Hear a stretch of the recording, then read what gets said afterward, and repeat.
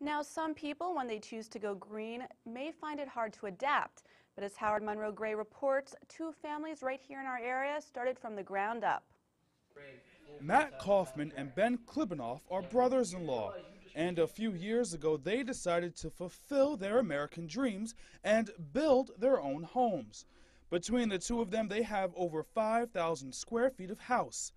This is Ben's house, and right next door is Matt's house.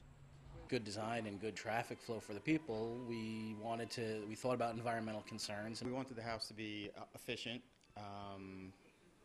sort of green. And when deciding how to heat and cool 5,000 square feet of house, especially in today's go green mindset, they turned to Able Environmental.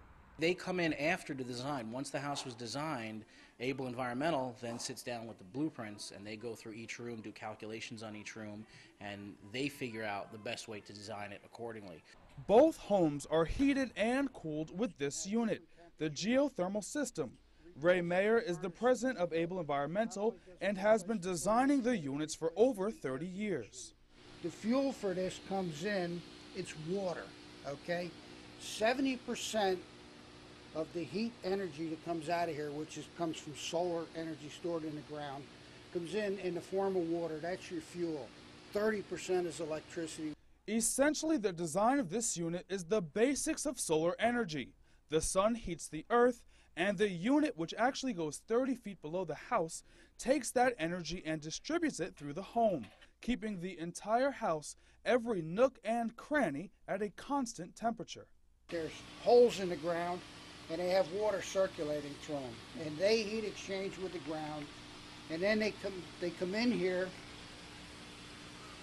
circulate through this unit. This unit will either take heat off of the water or add heat to the water, depending on whether you're in the heating or cooling system. Ray likens this technology to that of the cavemen. Well, basically, the cavemen would go into a cave in the summertime because it was relatively cool, and they go into a cave in the wintertime because it was relatively warm. So what we're doing is we're taking that cave and moving it into your house. Matt says that while the system cost him over $80,000 to install, the cost to heat and cool his home is about a fifth of what it was in his old home. But he also had another reason for choosing a geothermal system. I have allergies and asthma, and one of the benefits of the design of the system was it takes a lot of the pollutants out of the air. In the unit, there's a germicidal and charcoal filter to rid the home of allergens. This will kill mold, mildew, bacteria. As a matter of fact, if you had anthrax in your house, that would kill the anthrax. Then all of that spore is deposited on this filter, which you then throw away.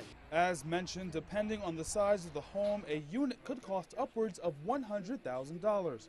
But according to Ray, who is the only designer and installer of the unit in New Jersey, and one of only 70 in the world, the return outweighs the cost. This unit, for every dollar that you spend for heating, you get back $5 worth of heat.